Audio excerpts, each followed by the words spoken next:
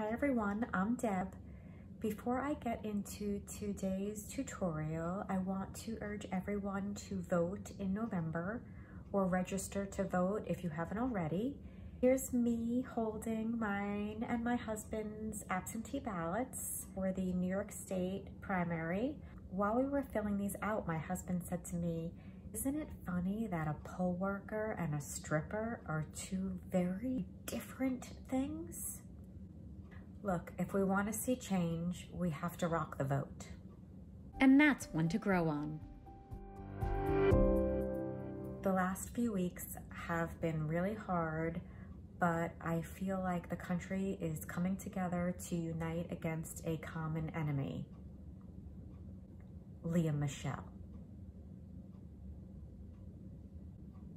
Speaking of nouns, today I'm going to show you how to make this little pillow.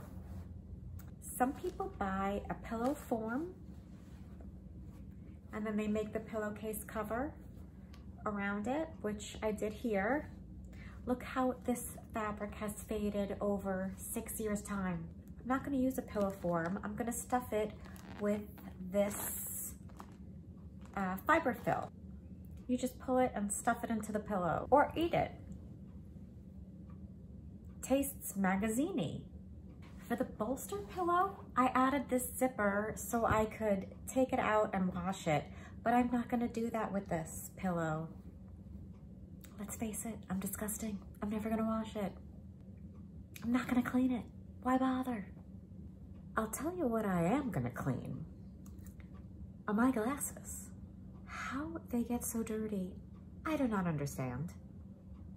What is happening? What are glasses anyway? Some guy just decided we're gonna hook these onto the backs of our ears and rest them on our nose and we all fell for it?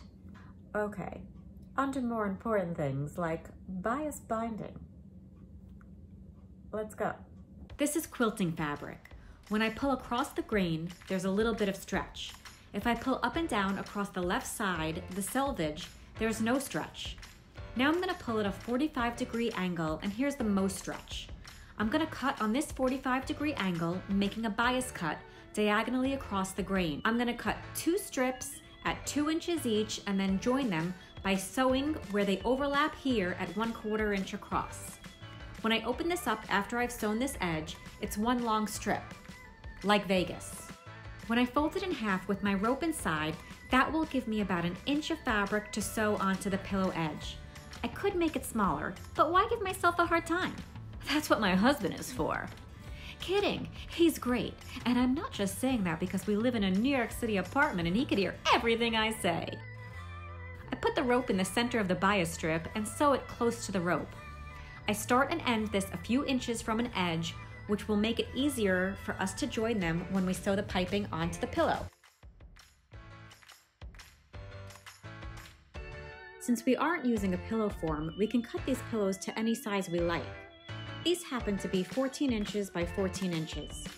I'm making a mark 4 inches in from each corner and then another mark at a 1/2 inch in at each corner.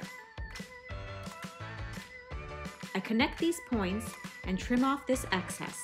It will make the corners of the pillows look really nice. You can use a rotary cutter or just use your scissors. Now we're ready to add the piping.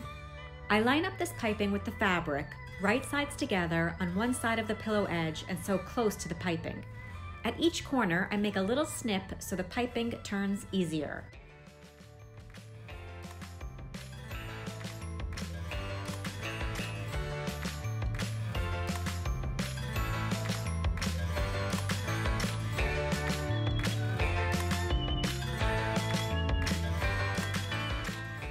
When I get close to where the piping will meet up, I finagle the rope and fabric around each other and sew it closed.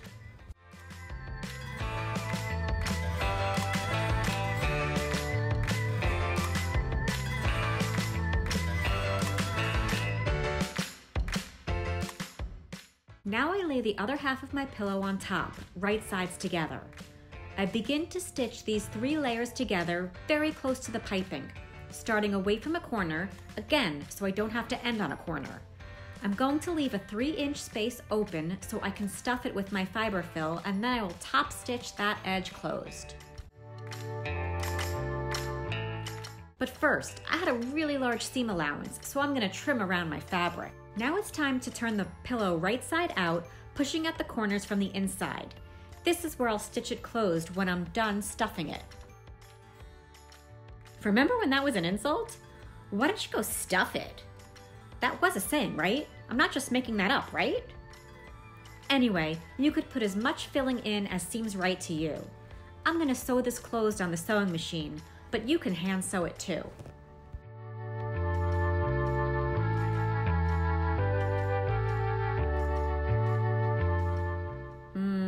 Squishy.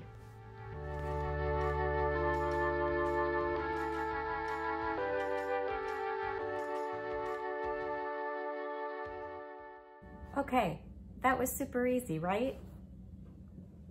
You know what isn't easy? Having a secret second family. I mean, how do men do it? I hate to be sexist, but it's always men, right?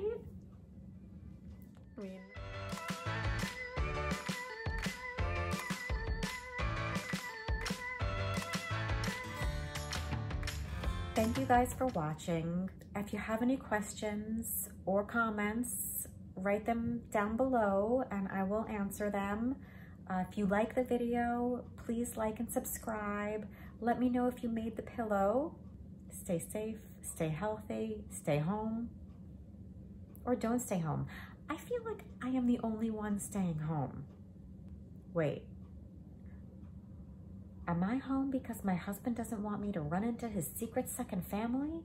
Am I the only one home? If everybody else is out and about, and you see me making this video,